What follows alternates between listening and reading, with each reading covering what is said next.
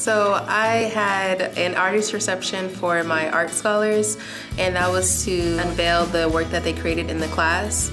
The assignment was to create a visual representation of a poem written by an African-American poet. So it was a really good project for them to just get the culture and to get an understanding of just like past and present issues that are happening in the African-American community.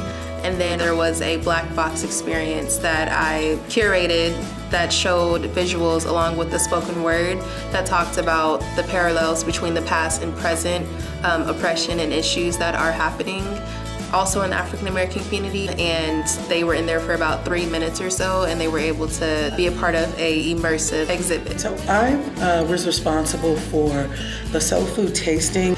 In the evening, I had several mentees working with me, one of which introduced me to our caterer that we used for the meat that was served for the evening. We invited parents of our mentees that helped, that were on the committee, and then each committee member was given 2 invitations to invite scholars that were not African American, so that their friends who were not African American could get a soul food tasting experience, and they may or may not have been familiar with the food. Also covered in that reception was the history of some of the food that's consumed and why it's considered soul food. We had a Black History Assembly for all of our scholars. So one of the guests, she was a member of a local church here, and she sang the Black National Anthem, which was Lift Every Voice and Sing. We also had our high school drill team to pay homage to Black sororities and fraternities.